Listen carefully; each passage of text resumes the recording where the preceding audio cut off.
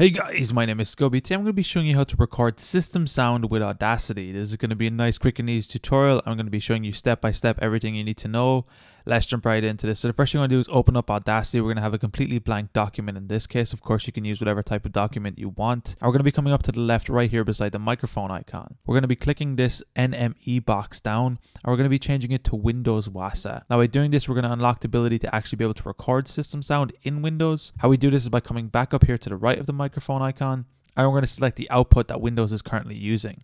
So in my case, I'm currently using the headphone output because I have headphones plugged into my PC. Select whatever output is currently used on your PC. So in this case, it's my headphone jack. So I'm going to click record and you're going to notice I'm going to start recording a completely blank audio track. Now the reason it's blank right now is because there's no audio sources playing on my actual computer. But if I tab back into Chrome and start playing one of my own videos, if you want to watch this, click the card on screen. It's how to extract audio from video using Audacity. If I start playing this right now, be quiet and then tab back into Audacity, you'll see how the sound starts being picked up in Audacity. So if you have standard Audacity and try to bring a video file into Audacity, it will not be able to do it. It's just not going to be able to.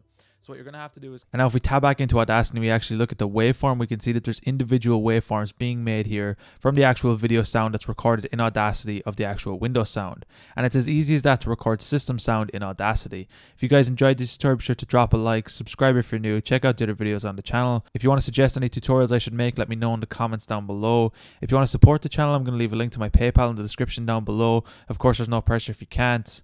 Anyway guys, thank you so much for watching. Until next time, as always, keep it saucy. Peace.